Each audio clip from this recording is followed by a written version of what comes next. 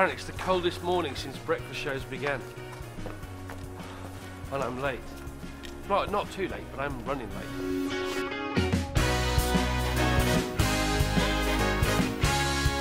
That's for either or. Yeah, on the set, yeah, absolutely. Yeah, in the running order, that would be great.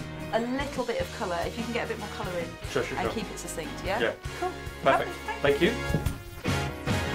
He should be here any second. Any second. I just came out to see. He's actually lost his purse. So I came to see if he was standing out there, kind of banging on the door. In. Morning. Morning. I'll see you on the radio.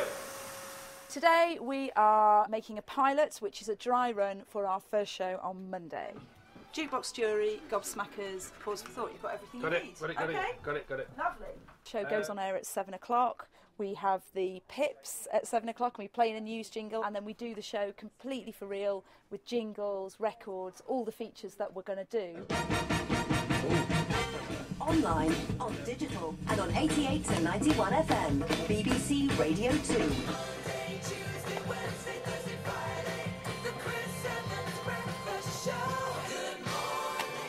All right, let's get Johnny going this morning. Johnny? Yes? Apparently we are under a blanket of ice here in Great Britain, Yes. right? However, if the whole of Great Britain were just under a blanket, how big would that blanket have to be? Thank you very much indeed. Thank you, Johnny. That's amazing. Thank you so much. Ladies and gentlemen, the Pips.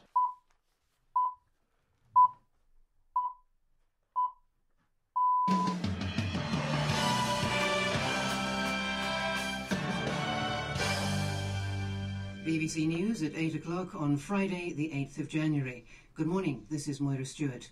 We are blessed to have Moira, who does our news, and we've got Lynn doing the travel, who's so sharp and so funny. Morning, Lynn. Morning. How are you doing? I'm doing very well, She thank looks you. radiant and shiny and bright. She and always does. You guys need your eyes testing. Yeah, actually, I do need my eyes Yes. tested. Do you? Yeah. Because... Hang on, you were supposed to deny that. Obviously, we've got the on-air team, and then we also have the production team, who really, you know, without them, none of us would be able to do anything. They're the real engine of the show, and they're involved in script writing. They have to organise guests and make sure that the whole show works, and they really are the key people on the show. Do you want me to tell you when there's 10 seconds? 30 seconds and 10, yeah? Just give me a heads up. And tell me whatever I'm doing, say, oi, stop it! Yeah. All right, are we ready for head-to-head lines? I'm ready to go. Johnny, you ready? Always. All right, Moira taking on Johnny. It's 1-1 today. It's the decider. Moira, what do you have for us? Christopher Ejiofor has been named ruler of Ezeagu, a province of Nigeria. Just give us the Ezeago one more time. Come on. What do you mean, Ezeagu? Ezeago. You knew that when you said that, you'd won. Yeah, Ezeago. Johnny, 2-1. You're a loser. Oh, here we go. Let's play. Goodbye, hello.